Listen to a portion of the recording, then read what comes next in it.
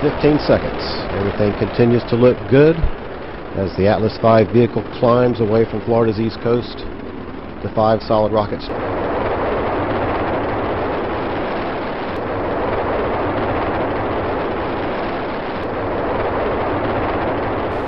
This is a big mission. And the role of Alyssa and myself is to actually study the data as it starts to come in. So we've developed in the lab here at Dell State, we have a chamber that will mimic the Mars conditions. So in that chamber, we have started and we will continue to understand some physics under Mars conditions.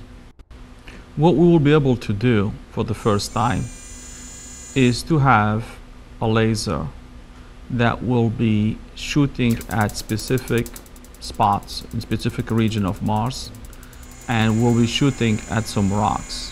When the laser shoots at these rocks, you've seen it in my lab, but when your laser shoots at these rocks, what happens is it creates a plasma, something really, really hot, extremely hot, and the plasma decays really fast. And this plasma, as it decays, emits light. The light will be collected, and so that gives us what we call Lib spectra.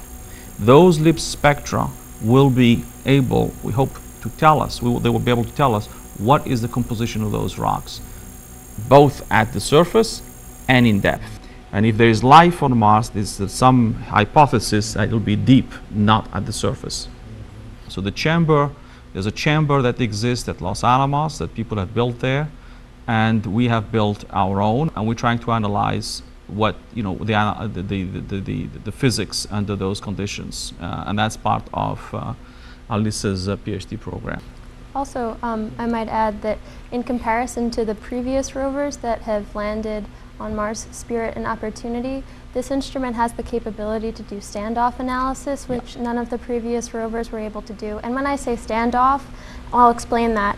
What that means is that the instrument is able to analyze rocks that are up to 7 meters away from the rover, whereas other previous instruments had to be within the range of the rover arm, which is closer to an order probably about 1 meter away.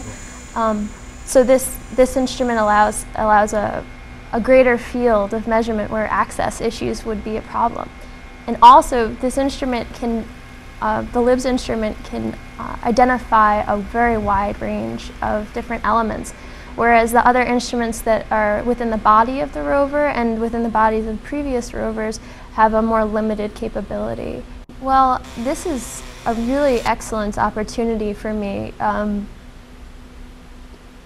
to be able to be a collaborator on a multinational rover mission to Mars as a graduate student. Yeah, I don't know that there would be anything else that I could put on my CV that would be better than that to a potential employer. And the experience of working with so many great scientists from around the world is invaluable. I think it's matured me as a scientist and as a person. I've gained a lot of perspective about how these missions actually work, and it's definitely inspired me to continue in this vein in my future, in my career.